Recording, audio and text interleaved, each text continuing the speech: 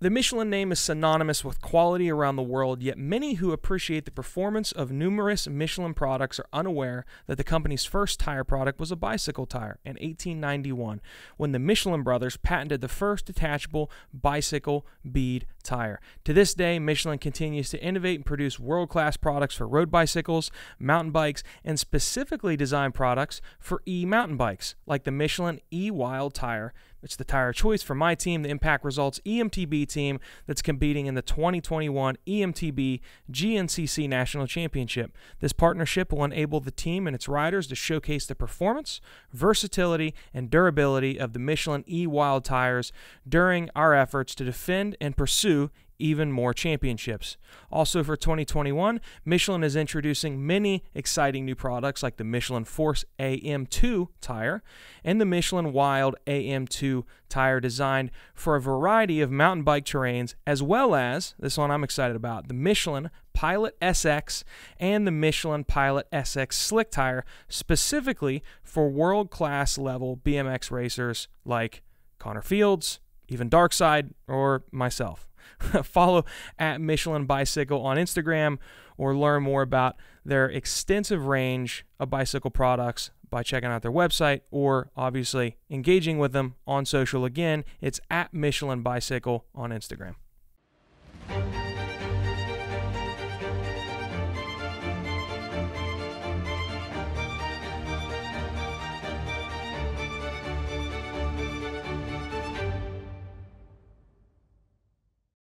Welcome to the Moto Marketing Podcast, presented by RacerX, the podcast for moto industry professionals, entrepreneurs, and riders. If you want to grow your brand and business in today's digital-first world, you have to know how to turn a stranger into a fan, turn a like into a customer. You have to know how to turn attention into dollars. This podcast is dedicated to keeping you in the know on real marketing tactics that work in the moto world so that you grow your business and help grow the sport. Get ready to learn from the very same marketing experts trusted by RacerX, Lucas Oil Pro Motocross, GNCC, and NBC Sports. They'll help you navigate the world of digital marketing for your moto brand. This is the Moto Marketing Podcast. Presented by RacerX. What's up, everybody? Welcome back to another episode of the Moto Marketing Podcast. I'm your host, Luke Nesler. We've got an exciting guest for you today. Before we dive into it, I want to tell you about RacerX's latest promotion. If you're watching us on YouTube, you can see me holding up this rad sticker sheet now until May 6th. If you subscribe or renew, you're going to get this limited edition RacerX sticker sheet. So whether it's for you or your little ripper at the house, it's something cool. I would have loved this when I was a kid. You can subscribe. Our guest has a link today, racerxonline.com/Blair, or you can use my link because I'm such a nice guy. I'm promoting Daniel's link as well. You can use my link as well as racerxonline.com/Moto Marketing, and that is good until May 6th. All right, we're pressed for time today because our guest is quickly becoming known as one of the busiest mans in moto. We've got Daniel Blair with us today. Daniel, I appreciate you coming on. You're literally sitting in the parking lot of the stadium before you get ready for tonight's Supercross race. So there it is. Hey, welcome to the show, man. I appreciate it. Yeah, thanks for having me on. I know we've been wanting to do this for a long time, and the timing, it works for me. Again, it is race day. I have to lock in here and get my mind focused on my job at hand today, but a little morning communication doesn't hurt. It kind of gets your brain firing, and I thought it'd be a good time to talk about some Eagle Grit stuff. As surprising this may seem to many, it is race day, but I was up at 6 this morning just processing orders, getting things ready for some deliveries that my wife is making today. So I've been up and at it, and I thought, you know what, let's talk a little Eagle Grit, and I'll tell you a little bit about what's going on and kind of maybe, I guess, the vision and what I have for the company. And yeah, why not do it while I'm here in the parking lot, kind of get the vocals warmed up for the night and get that brain fired. So diving into it, I mean, you've got there's so much to your story, from, you know, professional athlete to now you're becoming known as one of the faces of Supercross, and your role with kind of your on-air you know, content that you're creating, and, you know, your after the race stuff with Blair's Breakdown. You've got all this stuff that you're doing. You've got your podcast that you produce, but then somehow you've got this company that really is your day job. When did you get that entrepreneurial bug? Like, was it something that you started this right after you were done racing? Like, when did Eagle Grit kind of come into the fold? Because we all have seen you on TV, so we have an idea of when that started. But as far as you actually, you know, diving into this business venture, how long has this been going on? Man, it all kind of happened at the same time. I mean, if I go back to the origin of all this, you know, this is like probably 2012 or 2013. I mean, if I'm being honest, I had a little bit of an emotional breakdown. I didn't know what I was doing with my life. I was still racing, but not really competitive. I had a lot of injuries that were kind of holding me back from even pursuing things at a real level. Plus, I mean, at that point, I'm 30 years old. So it was like this realization that the next chapter had to start. And I was extremely emotional. I mean, I just had a kid. I had a second kid on the way. It was just kind of piling up. And I knew I had to do something outside of racing, because dirt bike racing isn't going to last forever. And the amount of money I was making with racing was definitely helping me survive, but it wasn't getting me anywhere. It wasn't moving my life forward. So I put my head down and said, all right, I'm going to come out of this little breakdown, emotional breakdown that I was having, and I was going to hit it wide open and just hit it as absolute hard as I could. I don't know if you've seen the movie Yes Man with Jim Carrey, but I kind of turned into that guy where I was just, okay, I'll do that. I'll do this. I'll do that. And I got my Class A license. I worked for a trucking company for a while. I worked for a construction company as a superintendent for a while, which was insane because I didn't know what I was doing, but pulled off some weird stuff in that time. I started a cab business with my buddy Hobo Nick. It was called Charity Cab. So we were, you know, a cab business with a bunch of Toyota Priuses, and we were giving people rides to the airports. We were donating $1 of every fare to charity, local charities, and tried that. Kind of didn't work all the way. I went into business with my dad for a little bit. That didn't really work out. I kind of just hit every angle of anything that sounded like it could be something. And then it all kind of started happening at the same time. The TV opportunity hit. I hit that as hard as I could, as you guys all probably seen. A good buddy of mine had an idea to start a hand soap business, which I was like, at first I thought was silly, but he convinced me that there was something there. And again, back to Yes Man, I said, okay, let's do it. So all these things kind of happened at the exact same time. And I realized that if I was awake, I needed to be pushing and chasing something, you know. I just, mainly because I had a responsibility to my kids and my wife. And I don't know. I had hit rock bottom. And I think the only way to bounce back was to hit it as hard as possible, which I'm still doing today. And it's all finally paying off. The TV career is like, I'm super happy.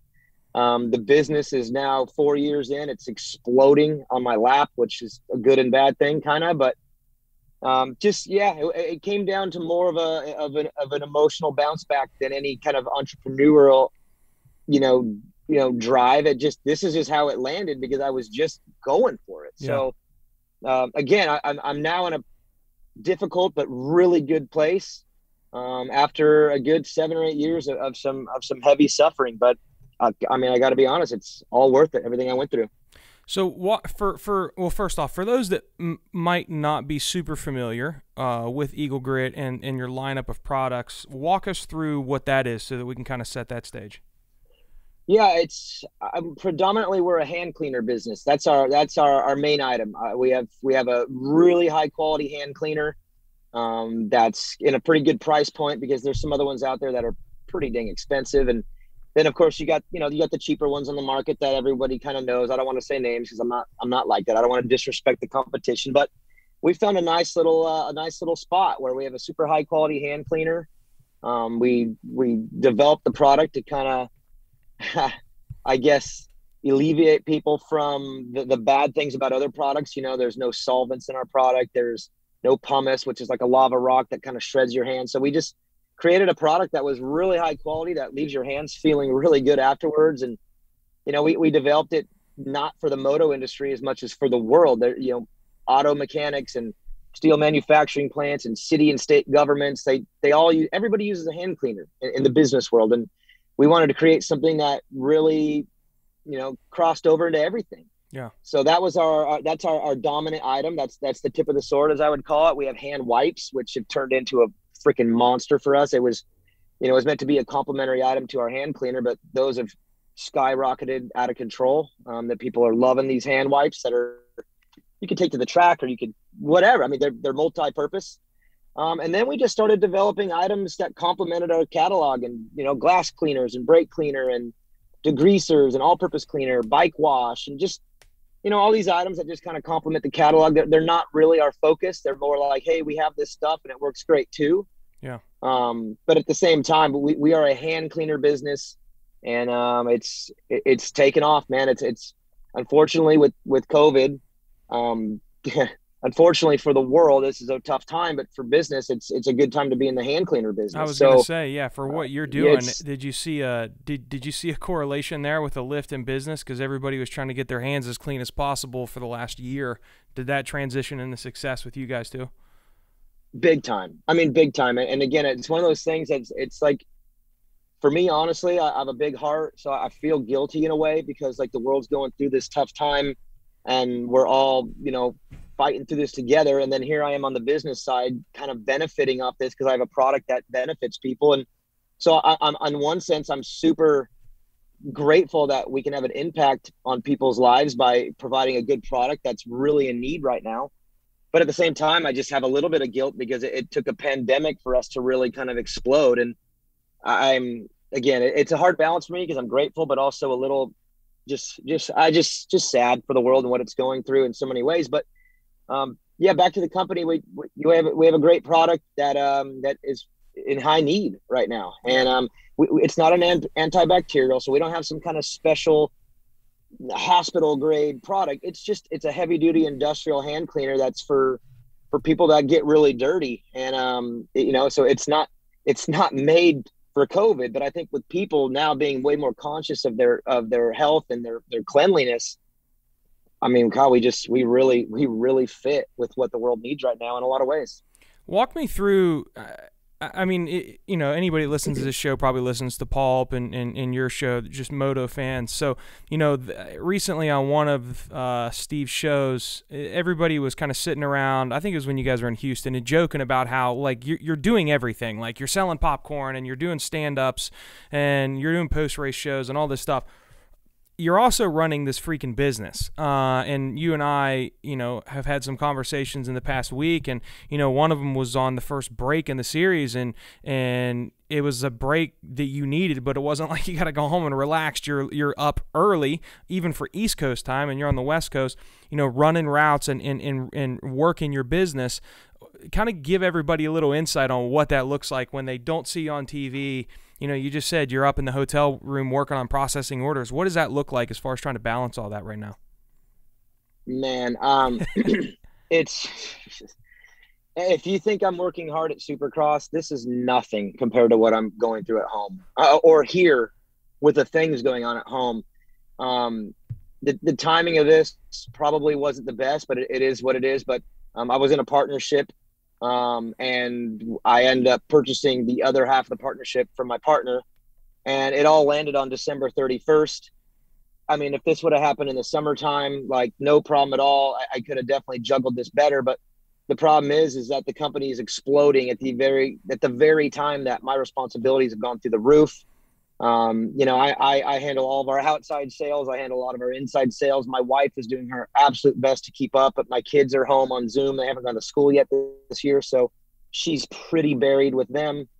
And I run everything. I mean, I run all the accounting. I run every aspect of the business. Accounts receivable, accounts payable, inventory, ordering. I do all the outside sales, which is a minimum of 12 hours a day for me right now when I'm home. I mean, I'm tapped. I am absolutely the worst I've ever been as far as the load on me. But at the same time, I'm so pumped because everything is going well, and I'm passionate about it, and I believe in what I'm doing so much that I go to bed every night just like blacked out, tired, but smiling because it's working. And it's like for the first time in my life, like things are really, really working out. It's not just a hope. It's actually, it's manifesting into a reality. So it's tough, man. It's full time. Like I said, this morning, I was up processing orders, emailing, a list of duties for my wife, who luckily my kids are on spring break, so she can do a little bit more this week while I'm here in Texas. But we're growing in every single way. Obviously online is growing like crazy. But our home accounts, just the direct businesses that we work with and supply all the supplies too, that's growing. Our distribution is growing through a lot of pretty big outlets. And it's just chasing my tail right now, wide open. But I guess when you're motivated and you're driven and you see the light at the end of the tunnel, which is, I think, the most important thing, is I see the destination now for the first time, that where I want to be. It's not in the fog anymore. I'm not blind to it. I actually see this thing working. It's so motivating that it gives me that extra 10% battery that I need right now. And once May hits and things settle down here and I'm not traveling and I don't have to focus on Supercross and just the responsibilities here, I'm going to be fine. But at the same time, this is brutal. And I think the point you're trying to make is, I was telling people on Pulp, like, don't buy anything right now. Because every time I go on Steve's show, I get so many orders the next day. And I was telling people, just look out for your boy here, man. I'm having a hard time here. Like, we're put a doing reminder just in your fine. calendar to buy in August. May 15th, let it rip. But you guys, do my wife a favor, because she barely still loves me. And you guys are gonna ruin my marriage if you guys keep ordering. So That's funny. I told everyone to slow down a little bit, but it's the responsibilities at home, Luke. It's heavy, man. It's pretty heavy. Hey, we're going to take a quick break. When we come back, I want to talk to Daniel a little bit about his take on the sport, and then also what he's done a really good job of as far as building his personal brand and how he sees that kind of stemming into the growth of the business. So we'll take a quick break. We'll be right back. Fly Racing's 2021 line has been improved and expanded, offering the industry's widest range of moto and off-road products. Led by the revolutionary Formula helmet featuring Rheon technology, Fly Racing has taken big steps forward with the all-new Light Pant and Zone Pro goggle. It's going to debut this year at the Monster Energy Supercross by Justin Brayton and the Muck-Off Honda team. The Zone Pro goggle delivers premium performance from a brand you know and trust, fearless pursuit, Fly Racing. It's personally the gear that I wear. I've worn it moto, BMX, mountain bike. I've worn it and repped it for years. In my opinion, it's the best. Be sure to check out their goggle, their helmet, and all their gear. Fly Racing. Hey, big shout out to our friends at FMF. Little D and the guys are always doing some pretty exciting things, not just with the performance products, but man, they've got the coolest apparel in the game, and I want to give you guys an opportunity to get that at a little bit of a discount. If you go to FMF and pick up any gear you'd like, hats, shirts, whatever it is, upon checkout, if you enter the code MMP30, MMP30, you can get 30% off. So MMP30 at checkout and get 30% off your order on FMF Apparel. All right, welcome back. We got Daniel Blair, one of the faces of Supercross, owner of Eagle Grit, co-host of one of the popular podcasts on the Racer X network. Daniel, one of the things that I think is cool is, I mean, you built your brand with, Main Event Moto. You've really come into your own and found yourself, for lack of a better way of putting it, with TV, and like you just seem very comfortable on air. And now, even after the race is done, you've got Blair's Breakdown, which I think probably started as just a fun idea, but I look at the comments, that thing is blowing up. You've really kind of kept things separate from Eagle Grit, yet Eagle Grit has still been successful. And I think that's something that you're looking to combine more of, is letting people know, the Daniel Blair brand and all that's associated with it, and Eagle Grit is part of that. what are the one or two things that you kind of look to as far as, obviously you were you weren't at the top of the sport, you weren't the guy winning main events, but you were a well-known racer, and that obviously helps, but you kept that fire alive and then stoked it, and you're more popular and famous within the sport now than you were as a racer. What are some of the things that you attribute to the growth and the building of your personal brand?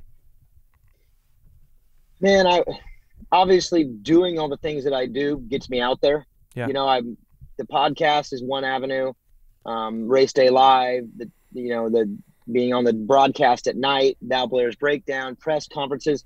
So doing all those things obviously is going to put me out there, but that doesn't necessarily translate into, I guess, a fan base, which is still so weird for me to hear. Like I have people in the elevator be like, man, I'm so pumped to meet you at the hotel. And I'm just like so weirded out by that still. It's just, maybe because I'm so based at home. I'm so like, this is like, I'm out here doing everything, but I'm not really out here trying to take it in and trying, I guess my brand is growing, but not because I'm trying to. It's just because I'm passionate about what I do and I love what I do, and I'm out there obviously. So I think for me, where this brand has grown and where this fan base has come from is, I think people can see that I'm passionate. Yeah. And they know it's real, it's authentic. Like I'm not doing this job just for a paycheck. Obviously I have responsibilities as a father, so I have to make money, but I love this stuff so much, dude. When I go home after a race, I'm on the phone with all my friends that are all moto, and we talk about it. And then I go to the track with my son and I talk. It's 24/7 with me. And I think people see that I really, really, really love this, and it's authentic, and people are like, fans are passionate too. And I think that they see me as almost like a connection in, because I am one of them. At the end of the day, like, I'm a fan. Like, if I'm not here, like if I wasn't here, I would be watching everything, because I love this stuff. So I think that's what it is. Obviously a combination of being out there, but then also coming across, either in audio form or video form as someone who really, really loves it. I think that sells hard to the fans because they love it. So it is hard for me, because I don't like to use my brand to my advantage. I've been told by so many people, like, why are you not using what you're doing with Supercross to help your business? And I've always felt kind of icky about that. Like, I don't want to use this to help this. And I've been told by everyone I'm a complete idiot about that, and I need to start taking advantage of what I've built. But I guess at the end of the day, I still don't understand what I've built. Like, because I didn't try to build this. You know what I mean? Sure. I tried to do what I love, get paid for it so I could take care of my kids.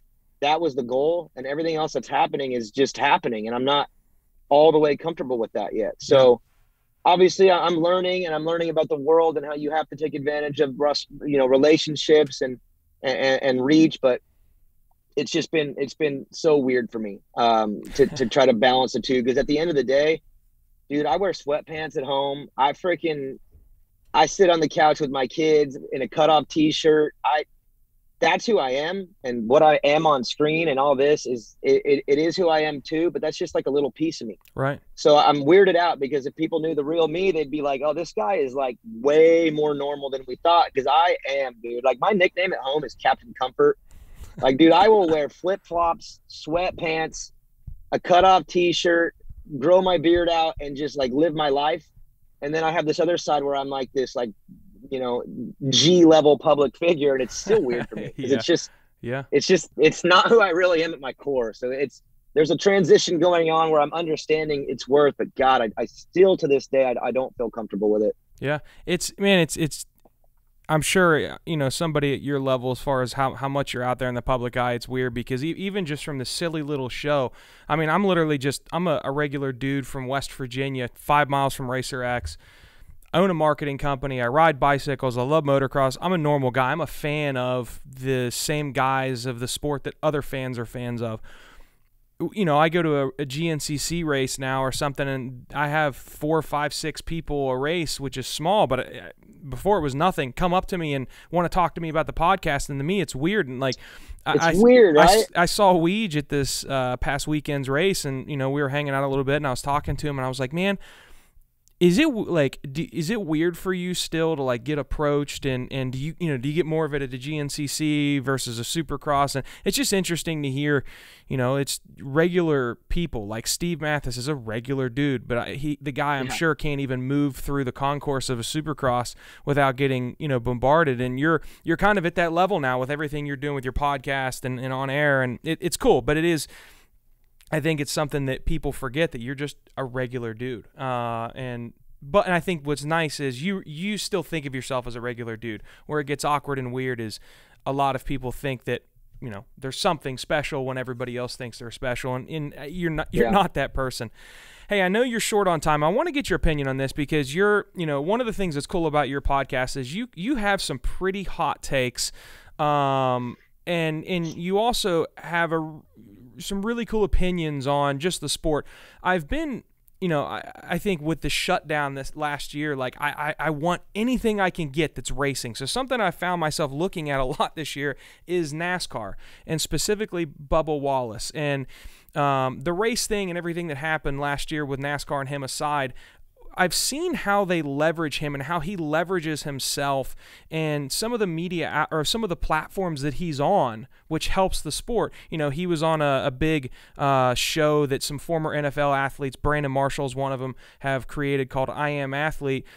He's been in GQ videos, and a couple weeks ago it clicked, and I'm like, man, NASCAR has that guy that is now cross-pollinating. I mean, look, somebody that looks at GQ and watches Brandon Marshall's show probably never has had any interest in NASCAR. And now there's this guy that they can connect with and resonate on, and it might be something that just gets a little bit of attention on NASCAR that they're like, hey, this is pretty cool, and it grows the following. Do you think that, and everybody's had this conversation for years, what is it going to take to grow the sport? I really think our sport is missing that guy, and I think Ken Rocks could be that guy, or Jet Lawrence could be that guy, but you don't see our stars in other platforms like GQ or on Brandon Marshall's show, or something that's going to get the attention of somebody that might not have even known the sport existed, like Bubba Wallace is doing in NASCAR. Do you think that person is in our sport, or that's an area that we're missing, or what are your thoughts on that and the growth of Supercross and Motocross? Such a good question. And I mean, I can't believe you asked it, because there is an answer to it. And my opinion that I'm about to share with you comes from some of the riders. Mm-hmm. I had a conversation with two riders before opening ceremonies. I like to go down and just talk to the guys and what's up, how was your week? Would you just kind of like just hang with them? I connect with these riders pretty well. And I'm sitting there with two riders, and they're like, hey man, you don't get in trouble for having your tattoo out on TV, because I got a full sleeve tattoo. Right. And I'm like, no, I never have. And they're like, yeah, I'm just surprised this year we're seeing it, because you've had it for a long time. And I personally was protective of it, because I didn't know if it was okay. I remember to, show this style of me. And, again, back to who I am, like I'm a ex lead singer in a band. So I have this musical side of me, and I have this tattoo that was definitely in that chapter of my life was definitely fitting. Now it's maybe not as much, but I decided to let it fly. And they were surprised by that. They were like, oh, and I was like, why are you surprised? They're like, I don't know. It just doesn't seem like our sport would accept that, to the broad public. And I said, I don't know. I kind of feel like the fans of the sport probably would connect with that maybe more than you think. And both these riders told me, I think we have an image problem in our sport. And I was like, and I pride myself on being pretty thoughtful on things like this. And I'm curious. I'm like, what are you saying? Like, I started digging at these two guys. And remember, these are two guys in opening ceremonies. So this isn't like big names. These are big names. And they said, the image in our sport right now is that we are these fine-tuned athletes that just chew on nails, and we're just these, freak athletes, or, we're these crazy daredevils that fly through the air. And both of them said this sport was at its coolest when McGrath had blue Pip's hair, looped earrings, like when he was a rock star. Yeah. And they both said, if this sport treated us like rock stars more, this sport would grow and it would be cooler, and people would actually be interested in it because they would relate to that level. And it's funny they said that, and I'm like, I walked away going, that might be one of the smartest things I've ever Yeah. heard out of two riders who were just BSing with me. And I'm sitting here thinking, you know what? That is true. If you're a fan right now and you're not a diehard fan, you're just a fan, whatever, it takes something unique to grab your interest. Mm-hmm. And as sad as it seems, but this Tour de France style athlete, That's this a good way of putting highest fitness level of the entire world doesn't really relate. I don't think people like, I mean, even Michael Phelps, like I love Michael Phelps, but I liked his dominance more than I liked his training regimen. Like I don't really care about that. Doesn't do it for me. I don't think it does that for most people. People want to see Michael a rock Phelps. star, man. You look at Michael Phelps, and then you look at the track and field, and you had Usain Bolt, and like his swagger and ego and his poses, his attitude, And in this sport, I mean, when it was, when I got into it was when Pastrana was first in the X Games and the Metal Militia, those bad boys. And that was when, it really was blowing up then. And then even that, I mean, even freestyle, those guys try to come off as finely tuned athletes. And it's like, so maybe that's what it is. I just find it interesting. It is, dude. There's a disconnect, I think. And it's a little bit, it's just happened naturally on accident. But I think this needs to go back to being a rock star. I mean, I'll give you an example of the athlete, Ken Roxon, right? Super good looking guy, obviously in shape. I mean, if you've seen him with his jersey off, the dude looks like a UFC fighter. He's good looking. He's got his own tattoos. He's got blonde hair that's grown out. Like, dude, Kenny, he looks like a rock star. And if he was treated like a rock star and portrayed like a rock star, it would cross over outside of the sport and outside of racing sports too. Again, I think we need to go after the mass public in a different way with the imaging. And I even think about just, with the magazines, the articles, the broadcasts, every time we see these guys, we see them as these athletes and they look like Mortal Kombat characters with their helmets on. You don't see their faces. Like if I'm trying to grow Ken Roxon's brand to the world, get his helmet off, get his gear off, show him the human, because he's pretty damn cool. Well, and I'll go back to the interview I was talking about with Bubba Wallace. I mean, those guys, not only do they have a helmet on, they're inside of a car. You don't even see their body. And the most interesting part of that interview was he said something and he turned off camera and he said, "Hey, correct me if I'm wrong." And he said, "That's NASCAR over there." That's when it clicked to me. I was like, holy shit. NASCAR, I'm sure his agent was involved, but NASCAR set this interview up because they understand that it's going to get him to a different audience outside. It's more of a football-oriented audience.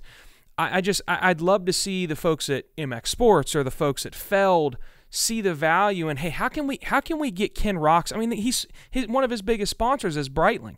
How can we get Ken Roxon on a GQ interview or something like that? Because he's appealing. It's just nobody knows who the hell he is outside of our sport. Right. So and to be clear, it doesn't even have to be Ken Roxon only. I mean, sure. Aaron Plessinger. Oh my God. Is you get him media. Oh my God. He's a media gold mine, and it's because he's authentic. 100%. He is a self-proclaimed goofy hillbilly, just black. He is so freaking cool, and he relates to people. People would see him and be like, "Damn, that dude's cool." Why do you think Stank Dog is so loved? It's because Stank Dog is real. Yeah. And I think the problem is in the sport is, again, to me, it's gotten to be very glam with the videography and the photography with these guys in slow motion poetry as athletes. And I don't think anyone gives a crap about that other than the diehard fan. The new fan doesn't care about that. The new fan wants to know, what does he look like? Right. What does he sound like? What's his background? And is he cool? Yeah. And that's why, for me, opening ceremonies even, they should not be on the bike. No. You're going to see 3 hours of bikes. Come out, opening ceremonies. I want to see Ken Roxon and Eli Tomac and Cooper Webb's big old face on AT&T Stadium's giant screen and show these people who our athletes are. And I think we really need to focus on the individual, not the individual racer. Yeah. Because of course they race, and that's what's cool about them to us and the fans that already love the sport and the fans that already spend money in the sport. But the new people out there that don't really know what Supercross is or don't understand it, they're going to grab hold of the individual person more than the individual as a racer. So for me, that's where I think we need to go. All the focus needs to be, how do we get these humans in front of humans and portray them as the badasses that they are? Supercross racers they're sick, man. Yes, they're fine-tuned athletes. Yes, but more than that, they're pretty damn cool. I mean, here's the proof in the pudding. Go look at the wives and the girlfriends in this sport, man. Moto dudes pull rippers. Pull chicks. Yep. And it's for a reason. It's not because they look good in their gear and their helmet. It's because they're cool. Yeah. And I don't. That's my opinion. Maybe people are like, no, they're not cool. They're lame. I know these guys well enough to know that we got some freaking cool ones that need to be pushed out there as being cool. Yeah. And that will bring the eyes in, and then they'll start understanding the sport that they do. But I don't think them on their motorcycles is going to bring in the new viewer. I think them as people will. And that's where I think the push needs to be. Man, again, I love your takes on this kind of stuff, and respect what you're doing, and I'm looking forward to, we're getting ready to do some cool stuff together, so I'm looking forward to being able to work with you more. Oh, yeah. And man, I told you a few weeks ago in a text, I absolutely love what you're doing on air, and then man, the Blair's breakdown stuff. It's just you're in your groove right now, man, and it really is fun to watch, and I'm excited for you. And I know you got to run. I appreciate you coming on the show, and looking forward to talking to you again here soon, and hopefully having you in studio one of these days if we're ever allowed to come, within 6 feet of each other. We'll have you in the studio. I love that, man. I do want to throw out one final message to anyone listening, because this is very important to me, because it had a huge effect on my life, just with the books that I've read and the people that I listen to that are motivating to me.